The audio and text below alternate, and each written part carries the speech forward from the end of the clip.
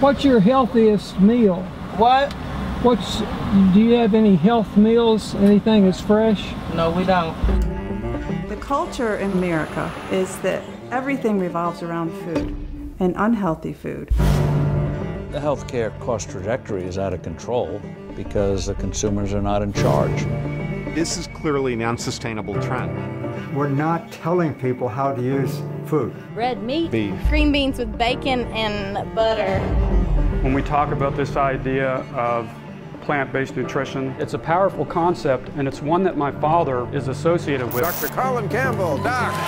Whole foods, plant-based diet. Right. You don't mean the store. You know, I went on essentially a plant-based diet. No dairy, no meat. Type 2 diabetes, heart disease, hypertension. Gone.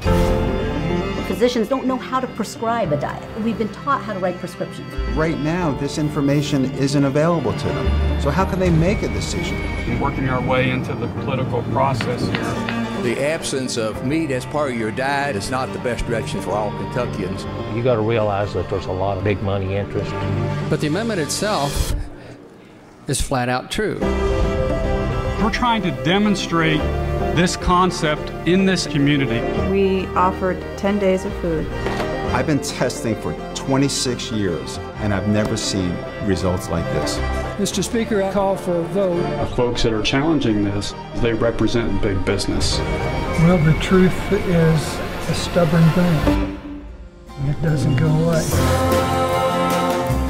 The documentary PlantPure Nation explores scientific evidence. In any movement, the first step is always the hardest.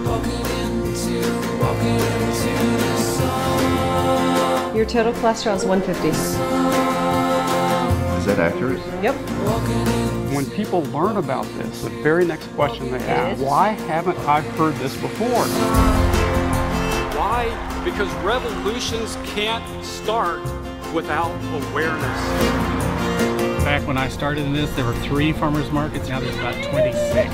The amount of money that we spend to create the kind of health situation we have, it's not working. This is going to be a lifestyle. Our thesis is that we've got to change this world from the bottom up.